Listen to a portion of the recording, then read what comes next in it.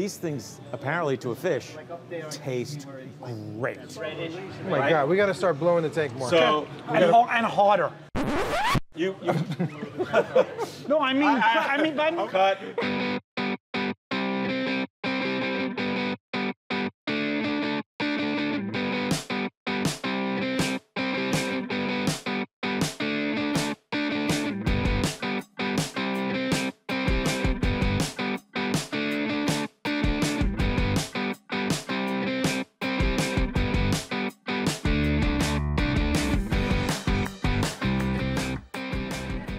So the green pink ones are the one down lower on the right and the one really up high. Up high, the thick one. But in front of the green, the green planet. Yeah.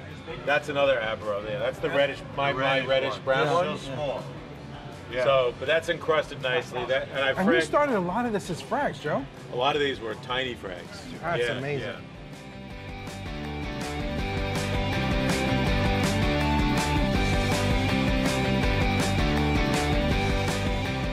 There's a big hydro wizard in the back corner. I've had that for 14 years now. Do you run out continuously?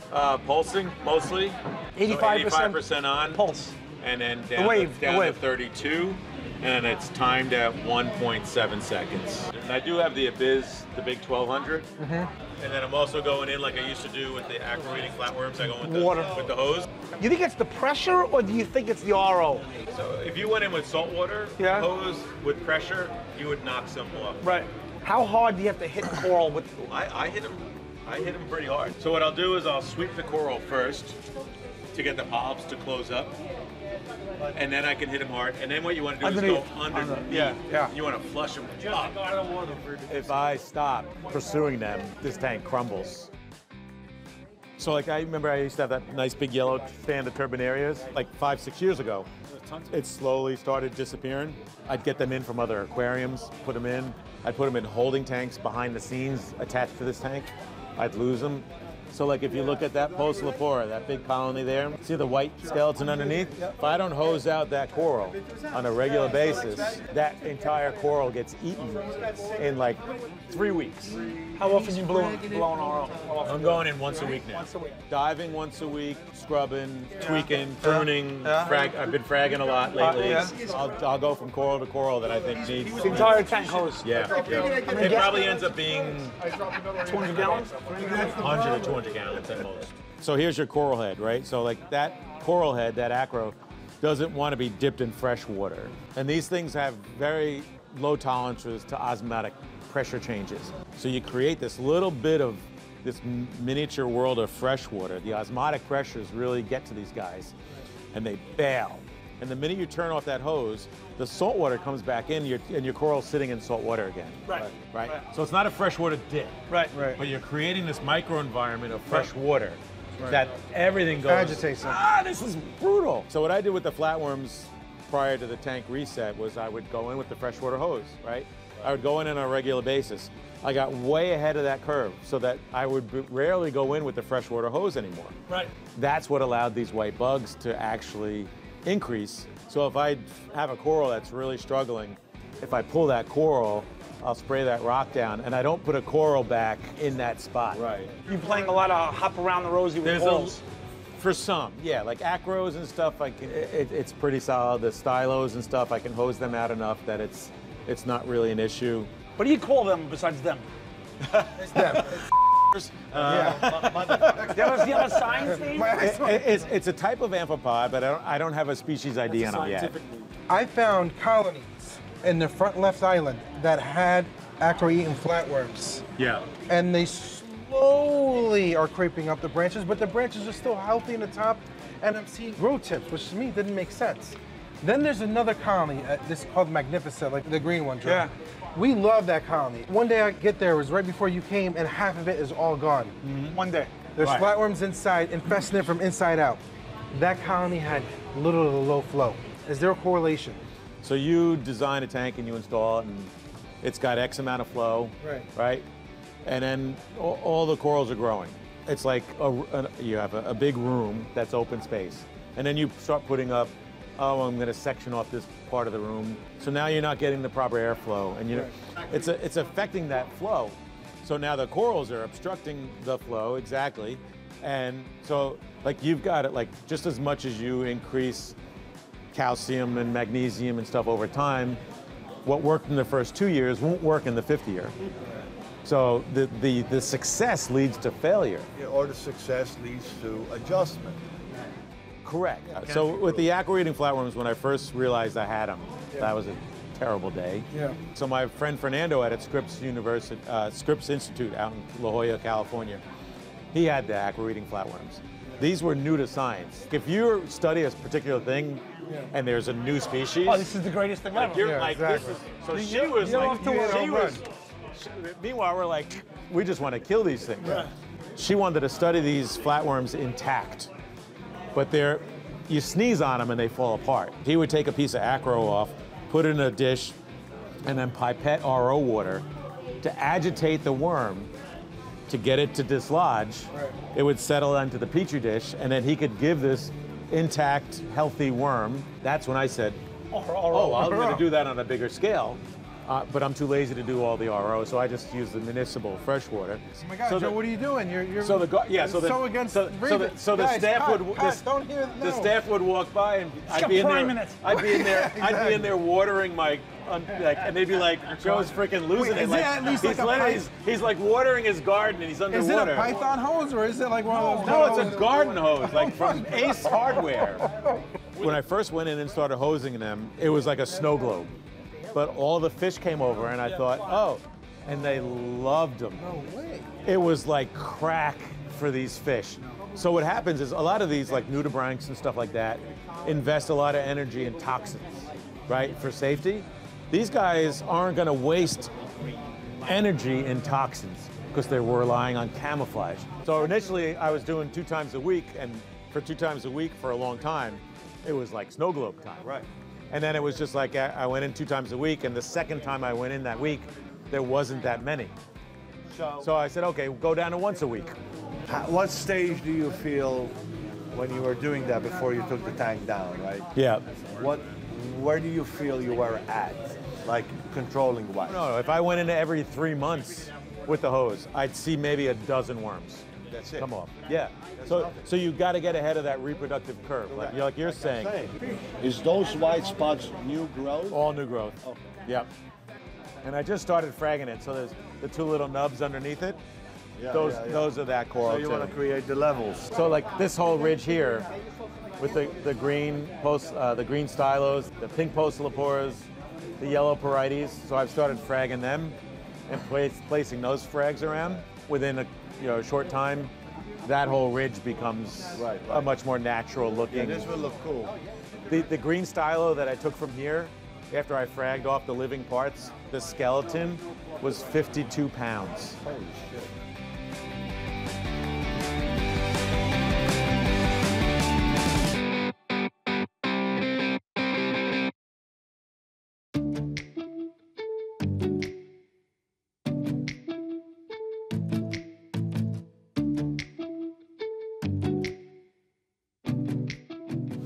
So a lot of these I spawn and grow. This one started out as 2 polyps. These guys need a lot of food. And little or no light. Correct. That's why these are doing so much Preferably better. no light. Yeah. Or ambient light.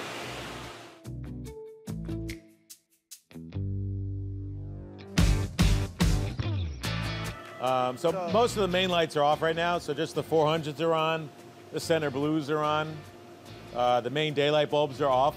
So this is a 500 watt, it's off right now. So I do some lanthanum chloride. There's 2 phosband reactors, some GFO reactors down there. The lanthanum chloride is doing the heavy lifting. I like to use the phosband and the GFOs for removing what I call the unknown nasties. There's 10 gallons of ESV carbon in a chamber over here. That's the Carlson surge device up there. There's 2 sand filters. You're running the carbon 24/7, Joe? Yeah, yep. I change that about every 3 weeks. It's about 10 gallons. Yep. One of the things we've been thinking through is like having a sand filter and a coral reef tank. Does it make sense because you have to backflush it? Sure. Oh, like, absolutely. doesn't that waste a lot of good water and nutrients and things that you need here? Well, mine are tied into, we've got this 6-inch pipe that's tied into our backwash loop. I can gravity feed to this sand filter fresh water. Yeah, if I'm going to do a water change, I backwash with the tank water. If I'm not going to do a water change, I backwash with the fresh So you're water. balancing out the, okay. So, yeah, I'm going to go plug that one in. Hang out here one sec.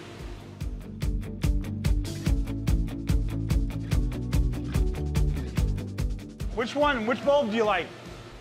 I'm using, my daylights are the Sunmaster Cool Deluxe. And I just got some blue halides in from Tulio and Joy.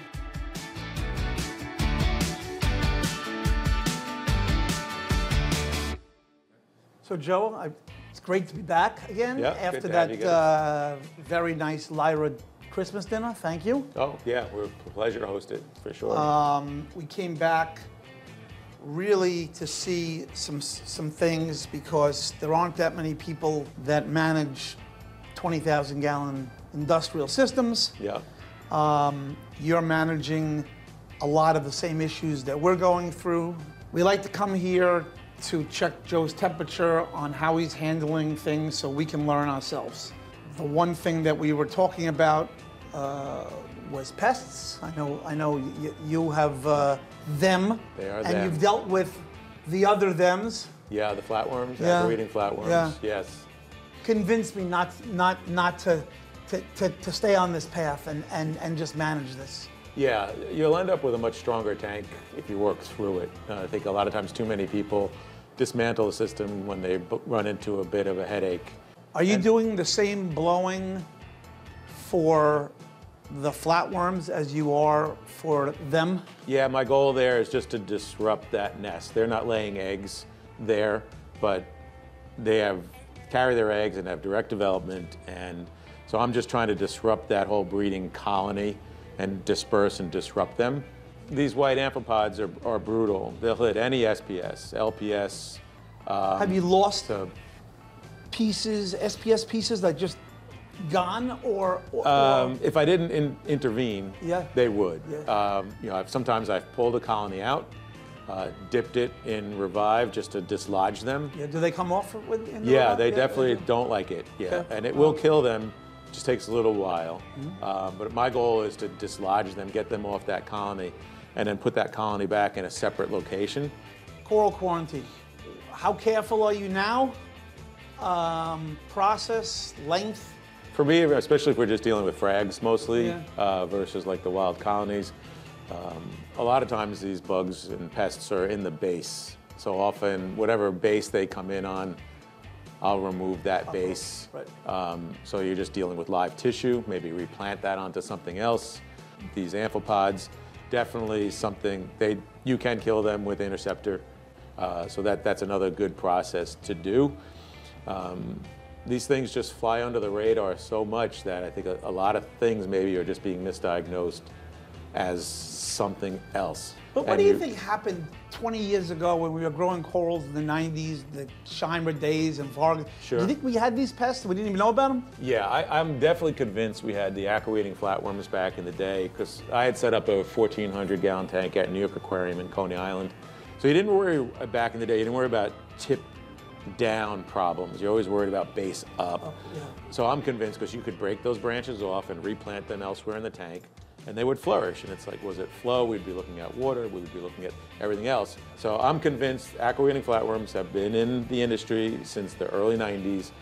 They were just hard to see. And I'm convinced, maybe not as much as the flatworms, but that these white amphipods are the cause to a lot of issues.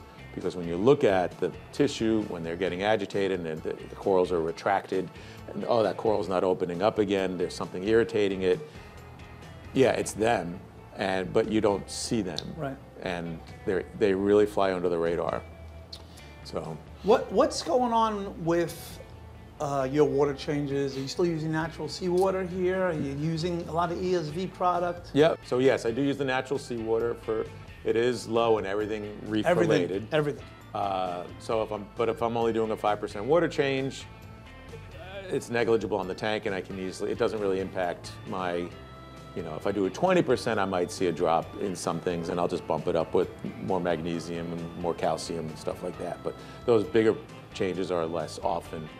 but they do happen. We've been giving back to the community and helping schools. And, Great. And Bob has been instrumental in getting product and helping these guys too. Nice. For us. So yeah. it's Yeah, really nice. Yeah, and we need to, and that's a great, you're in a position to help out, and that's great because we need to raise that next generation of biologists and aquarists and naturalists. And, yeah, all that is greatly appreciated. And in the future, we will be collaborating, I guess, more on lights, equipment, and we will be coral banking with you. And when we get some coral, we'll give you some pieces. And cool. Yeah, that's all good stuff, and that's what the hobby was built on. That's what it was built on. Yeah. I thanked everybody. I thank you, Joe, for inviting us back Good to and have you guys here. checking out your equipment. Again, we use same companies, Abyss, Pantaray. Yeah. They all come through the commercial aquariums and help us all out. Yep. They're tremendous supporters here. So yeah. Yeah, great. So, yep. Thanks. All right, my pleasure. Appreciate it. Okay.